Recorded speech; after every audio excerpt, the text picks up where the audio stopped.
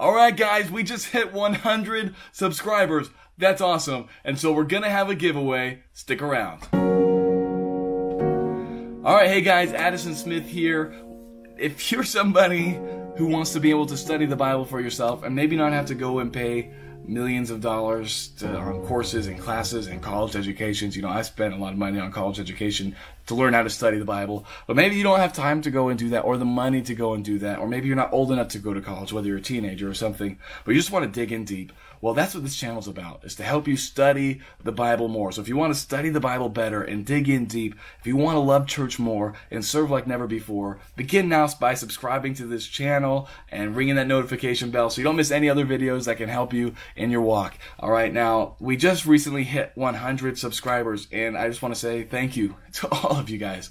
That's super cool. I am really honored and humbled by that. And so this video, I have some tips I'm going to give you for a challenge that's coming up. And then I want to talk about a giveaway that we'll be doing because of the 100 subscribers. And so I want to thank everybody for all the awesome comments that have been coming in. I just see one that came in 2 hours ago. Rebecca saying faithful. Awesome. Rebecca, thank you so much.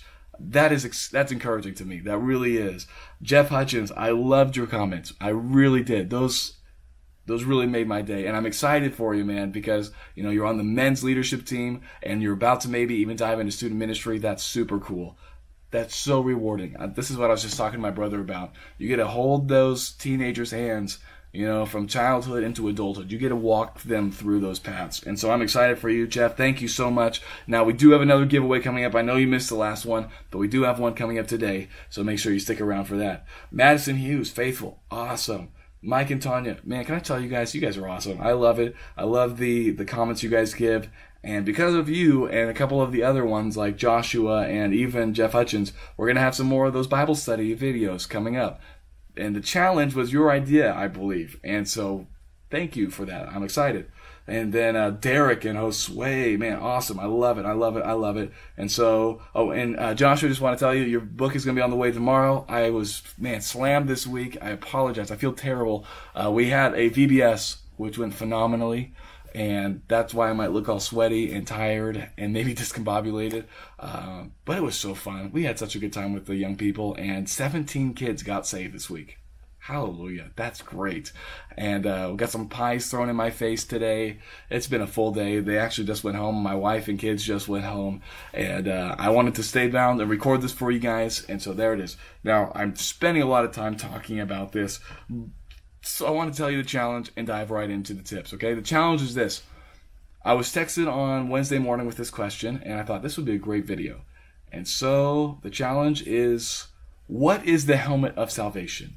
What is the helmet of salvation? Now, that's a big question. And so let's get into the 3 tips for studying something like that. Ready? First tip, leave your presuppositions behind. Leave your presuppositions behind. What do I mean by that? I mean, when we come to a text, we have to understand we already have our preconceived notions. We already have our thoughts about it. And sometimes they are in the background, and I'm trying to think of the word right now, but it's something that it's subconscious. And you don't even realize that you already have an assumed thought process or assumed answer to whatever the question is. So I might have just asked you, what's the helmet of salvation? And you might be, oh, I know. I already know that. That's a presupposition. If you haven't spent time studying it, that's a presupposition. And so when you come to study this text, what you need to do is realize you have a presupposition about what it is, recognize it, set it aside, and study it with fresh eyes. So check your presuppositions at the door. That's tip number 1. Tip number 2 is when you're studying a concept, you have to look at the greater biblical context. Okay? So remember, no interpretation of Scripture, no prophecy of Scripture is of any private interpretation. You can't just take one verse and say, yep, this is what it means. If you don't know this, the helmet of salvation is actually mentioned 3 times in the Bible. I didn't know that until this guy asked me about it. I literally didn't. I feel like a noob when I say that. But I went and I searched it, and I realized it was in Isaiah, I believe 59. It's in Ephesians 6, which is the one I knew, in the armor of God, and then also in Thessalonians. And so your job is to step back and not just look at it in Ephesians, but to examine it first where it's first mentioned, which is in Isaiah, study that passage, which is a super cool passage. Study that passage. Try to figure out what's this helmet of salvation and breastplate of righteousness, and who's wearing it in Isaiah.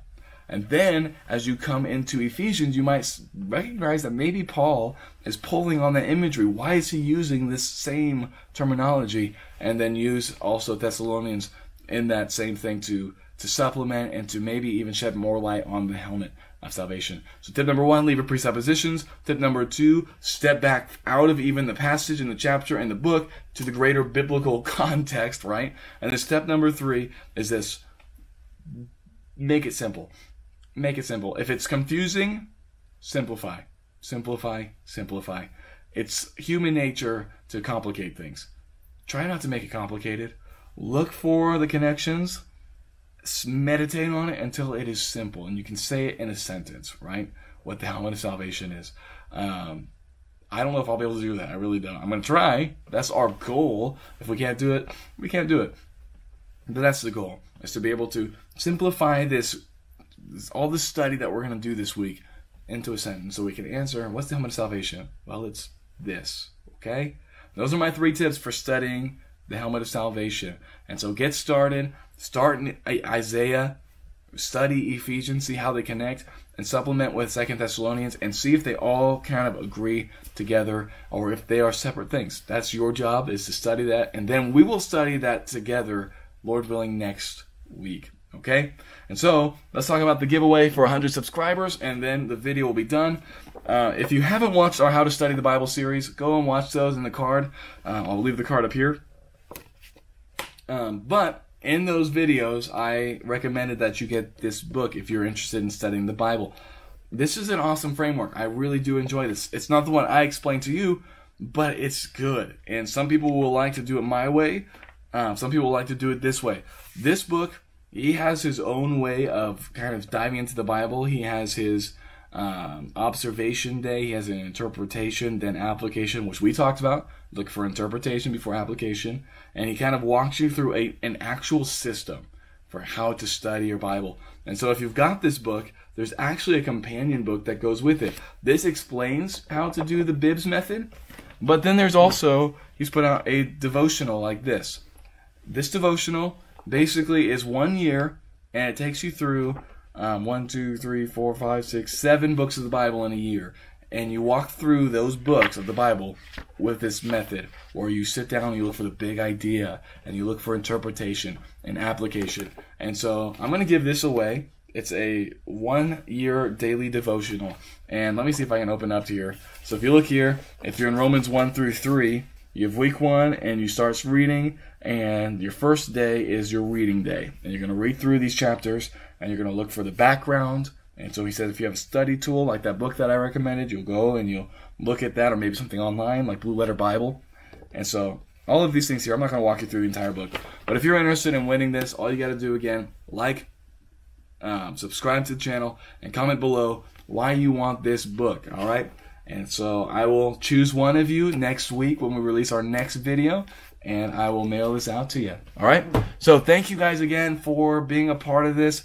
I hope that this made sense. I am beat, guys. I really am. But I wanted to get you guys something out that would be helpful for you and start a challenge. And I also wanted to thank you guys for your awesome comments and love and support. I love it. Let's continue studying the Bible together, guys. Let's continue moving forward. Let's continue standing strong and staying faithful. And as always, I'll see you in the next video.